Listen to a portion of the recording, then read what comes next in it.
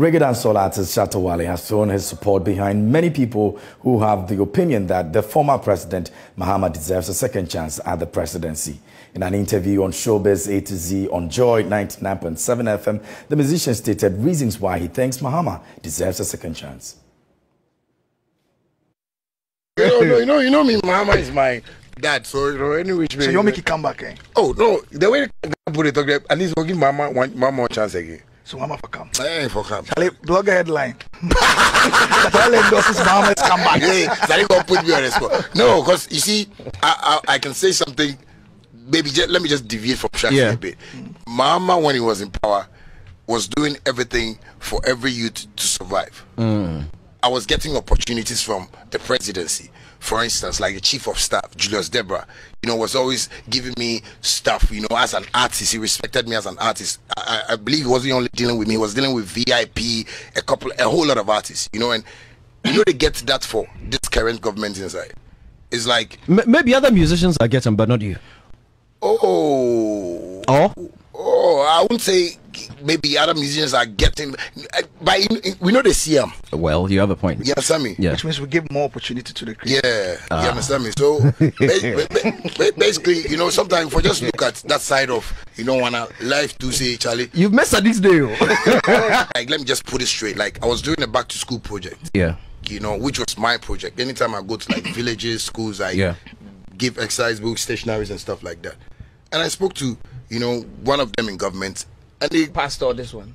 Passed, okay. And they took me to one office to the, and before I realized, like they were supporting.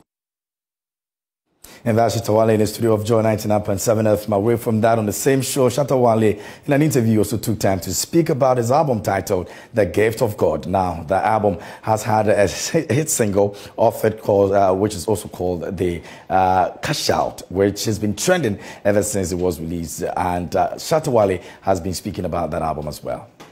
This is what I would say.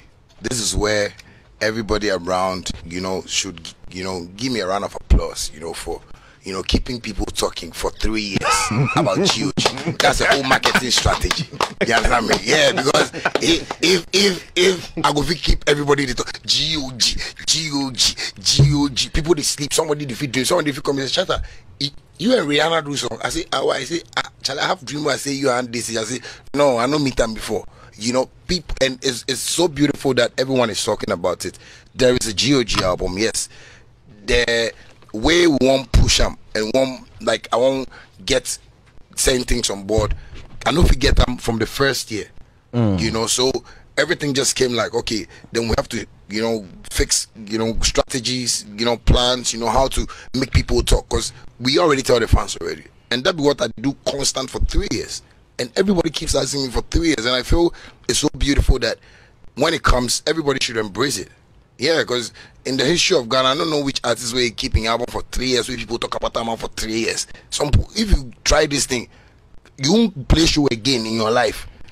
And that's Shatta Wale in the studios of Joy 99.7 FM. That will be a wrap on the entertainment stories here. And my name is KM. For more news, log on to myjoyonline.com. Maps. Shatta Wale. Thank you, KMJ, for doing half of my job. Like KMJ said, for more news, you can log into myjoyonline.com. My name is Mapita CBD. Enjoy the rest of your afternoon.